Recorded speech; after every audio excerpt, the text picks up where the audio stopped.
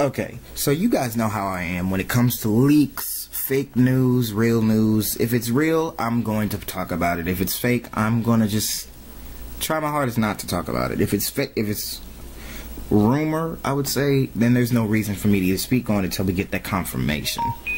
But I felt like this was enough to actually just to debunk and just go over the fact that it is in fact fake.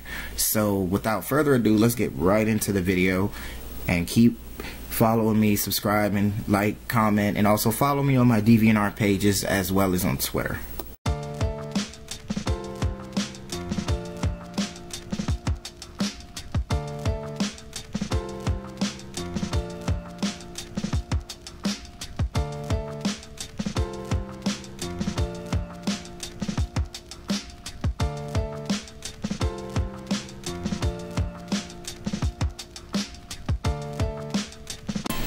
Okay, so right off the bat, first, shout out to the artist of this. This is some pretty legit shit that you did, and I will give you proper credit where your credit is due and given. Second, now right off the bat, you can tell that there are some things about this picture that seem fake about it.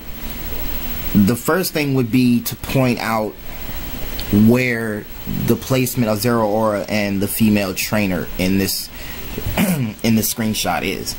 Now, as many of you have probably realized, we only had one trailer so far of Pokemon Sword and Shield. That's a clear factor. So if you look to the right side, well, and whoever's looking to the left of your right side, you can still see that the glimmer of when the male trainer from the trailer threw his Pokeball. Now, and as you can tell that the shadows are actually displaced as well, because as you can see, both the female trainer and Zeraora shadows are facing the opposite direction, but in the trailer all you see is the male trainer shadow, and it's facing to the left, not the right. Well, facing to the right, not the left. Now, this could, like I said, I see what they were going for, and I see that a lot of people have been, you know, talking about armored evolutions and stuff like that. So, really, I'm not going to say too much, but I will say that this is a very believable leak.